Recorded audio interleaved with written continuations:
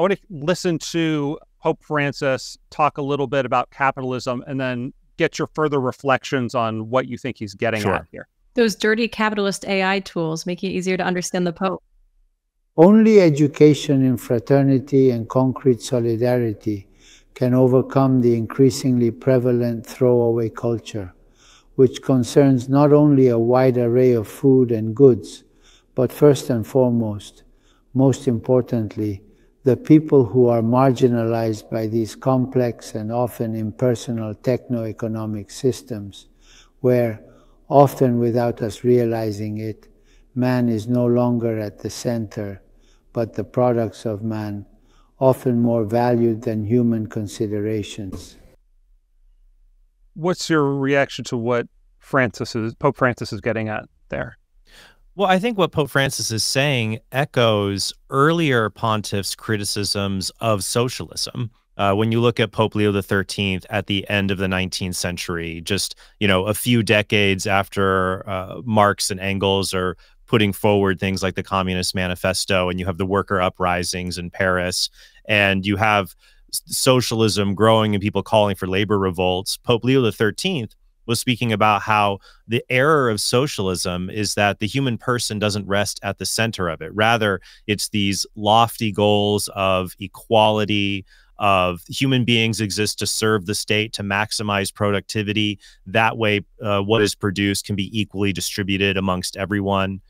So their criticisms of early socialism was that the human person is not at the center of it. Rather, it's these particular ideals or essentially planned productivity.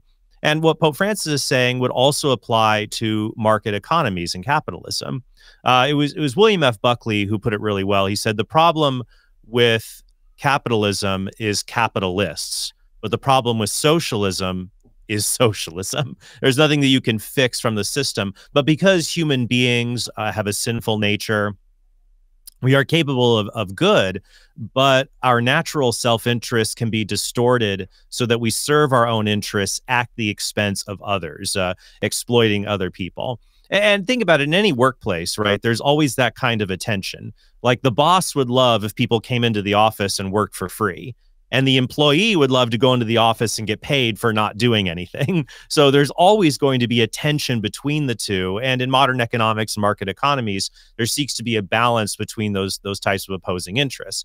Now, I think what the Pope is getting at here is that in some countries, especially in more developing countries, those who control capital or own businesses can be in more of a position to exploit workers, to conspire. And this is something even Adam Smith recognized in The Wealth of Nations, understanding, people treat Smith as if, oh, he's just this unfettered apologist for capitalism. But even he recognized that merchants could conspire together to make prices high or to keep wages low. And I think what the Pope is getting at here is that in some capitalist or market systems, consumers can be carried away by their consumerism and not take into account workers who are being exploited and being kept in conditions that are dangerous. I mean, we look, for example, in, I want to say, where was it, in Burma, or it was that one factory collapse that happened in Southeast Asia just a few years ago. It was a horrible workers' disaster. And I think that many of those in the history of labor are what spurs on common sense regulations, and people recognize that, oh, well, they want the market to be able to work for everyone. As soon as it works for me, you say, oh, I want it to work for everyone as well. So when the Pope is speaking in his encyclical Laudato Si, he says that business is a noble vocation directed to producing wealth and improving the world. The problem is, of course, that we're all sinners, and so we need things to help to restrain where self-interest can bleed into selfishness. Well, so in 2013, in Evangelii Gaudium, Pope Francis wrote, "To sustain a lifestyle which excludes others, or to sustain enthusiasm for that selfish ideal, a globalization of indifference has developed. The thirst for power and possessions knows no limits. In this system which tends to devour everything which stands in the way of increased profits, whatever is fragile, like the environment, is defenseless before the interests of a deified market, which become the only rule."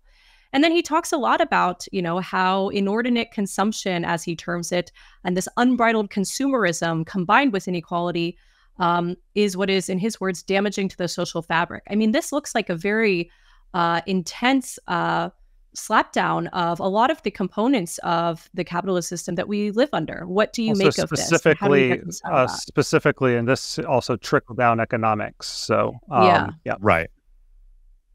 Right. And I think here what is important to remember, and this goes back to Quadragesimo Anno and Pope Pius the 11th, who was saying that economics and moral science each apply to their own spheres. So it's always difficult when the Pope speaks on contemporary issues and areas that we would call interventions in the prudential order.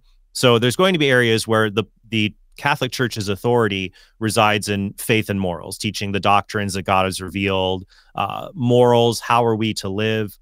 But we live in a world that is constantly changing. And so when you have the rise of new technologies, whether it's bioethical technologies like in vitro fertilization, or just new technologies even 200 years ago with the rise of the Industrial Revolution and industrial capitalism, it's so very different from what the church had taught for 1800 years. I mean, throughout nearly all of human history, 99% of people lived in poverty or extreme poverty, or at least very low poverty. And the few wealthy people were just those who could basically steal or inherit wealth from other people. That's why in the time of Jesus, there was a proverb that said, every rich man is a thief or the son of a thief.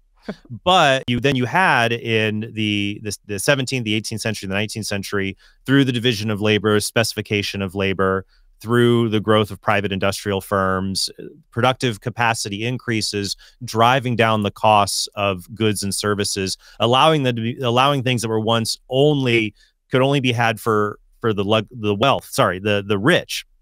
You had someone like Hosea Wedgwood, for example, during this period. He was born with like a disability, one of 13 children born into poverty, but he created a pottery service that revolutionized how to take pottery wares that were once only for royalty and making them accessible to the common man. So he invented things like the money back guarantee or catalog sales. Right. And so now you have people they can access more goods than they normally wouldn't. So I think when the Pope speaks on these issues, we have to avoid two extremes.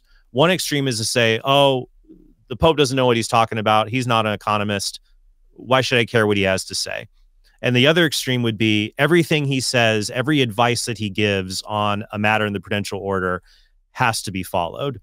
And in a document from the church called Donum Veritatis, it says that the magisterium, the teaching authorities of the Catholic Church, like the Pope and the bishops, not every suggestion for how the prudential order there should be an intervention is necessarily correct. So it should be given a respectful hearing, but it's not a authoritative teaching like on faith and morals. So he's essentially telling us that attempting to not give in to our worst consumerist instincts, but rather to seek a sort of asceticism is how we probably ought to live. But he's not necessarily saying that there ought to be any state intervention that forces that. Is that what you're saying? Right.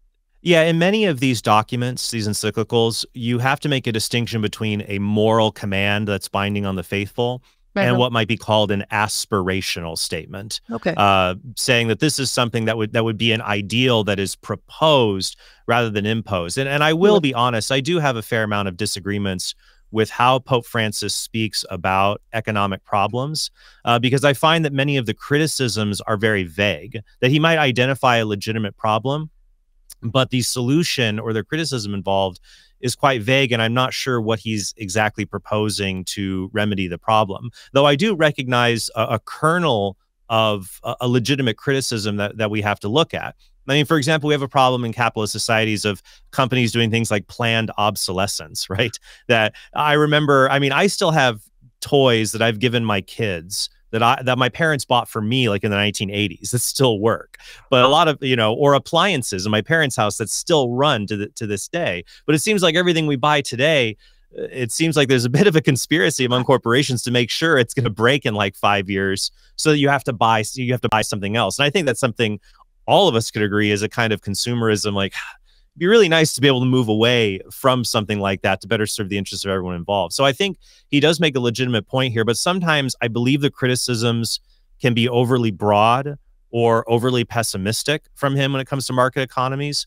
And I have a bit of Honestly, I mean, it is more of a psychoanalysis here. I'm not saying it's the exact solution, but this is a pope who was bishop in Buenos Aires during the Argentinian economic collapse, and we find many people are extremely have extreme antipathy towards market economies when they go through a market collapse. So we saw the same thing in the 1930s in the United States, which was called the heyday of American communism. The American Communist Party had its largest growth in members during the Great Depression. Right. The same thing, we saw that growth of young people wanting socialism when? Well, after the Great Recession in 2008 and 2009.